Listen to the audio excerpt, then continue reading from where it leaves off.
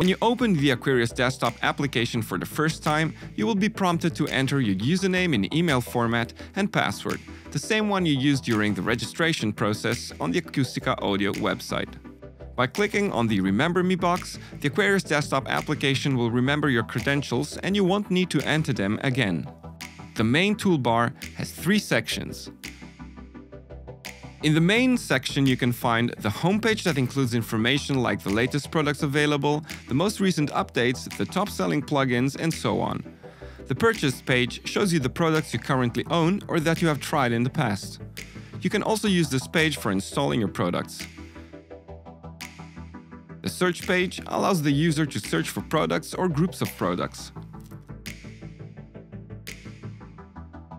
The Updates button will allow you to update your products.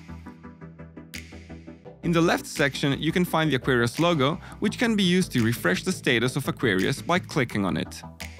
In the right section, you can find the progress bar, the purge icon and the settings icon.